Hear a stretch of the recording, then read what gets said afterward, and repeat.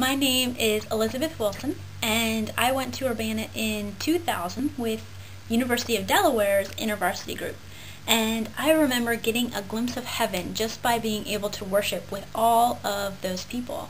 And I also remember being challenged because I learned about so many unreached people groups in the world that may never get to experience the real heaven because they have never heard the name of Jesus. And so after Urbana, God eventually led me to serve Him among some of these unreached people groups in India for 3 years as a Bible storying specialist.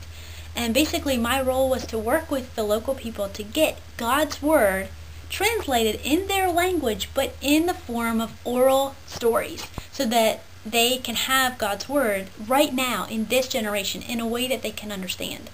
And while we were there, actually there was a huge flood in the area that was really devastating, but we were able to meet the people's physical needs and share Bible stories with them, and many of the people believed what they heard. I can't wait to see them again in heaven someday.